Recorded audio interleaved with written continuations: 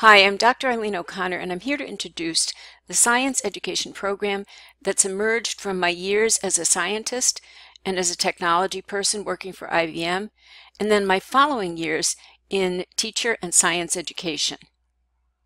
This program helps all science teachers improve their practice by learning about how the research can suggest important ways to teach students.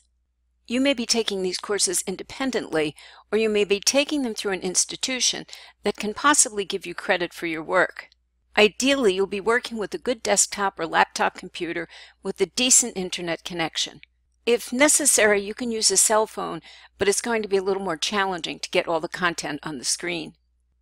All the courses follow a similar format, and here's the website of one of the courses as an example. When I click this little twisty, the sections in each of the module open, and I would just click to the module, whether I was using a cell phone or a computer as I'm using now.